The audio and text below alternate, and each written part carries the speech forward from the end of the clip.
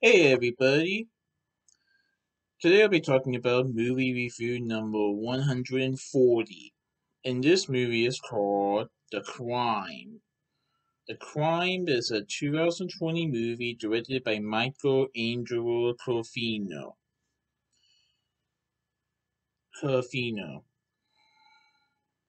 And actually he stars in the movie as Mike, one of the two main characters. The other main character is Kyle. This is a Sony Pictures Praxis and Tapas Studios movie. I saw this movie on November 20th, 2020 at AMC West Chester 18 in West Chester, Ohio. Loved it. So this is about two best friends named Mike and Kyle, whose relationship takes a tour when it is discovered that Mike is was in a relationship with Kyle's fiance. As far as Kyle's fiance had relations with him and Mike. And when Mike told Kyle about that, the relationship just takes a tour. And then some years later, they see each other again, and they both have been different. But this is a movie about a toxic relationship between two best friends and how they may not have best intentions, but they are still friends for a reason, even if the relationship is toxic. This was a good movie, in my opinion. It definitely talks about how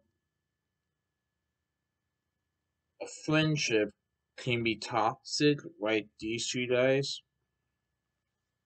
Yes, like I said, Mike tells Kyle that he's had relations with Kyle's fiance at the beginning of the movie, and it's also depicted in the trailer as well, so that I'm not revealing any spoilers. But this details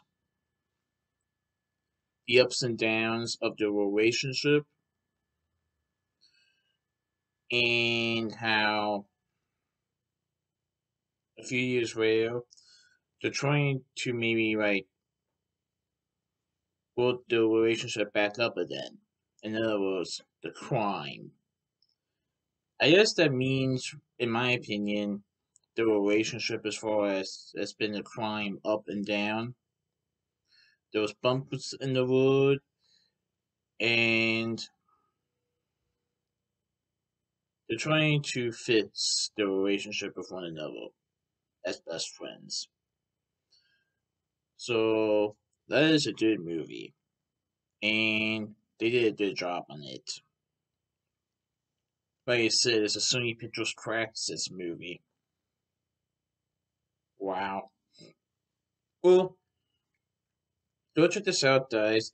Even though it's an independent film, I still encourage people to see it, although it is rated R. And I won't go into much specifics of that, but it is all rated, so just be aware of that. But then again, a lot of Sony Pictures Praxis movies are all rated, so that doesn't really surprise me.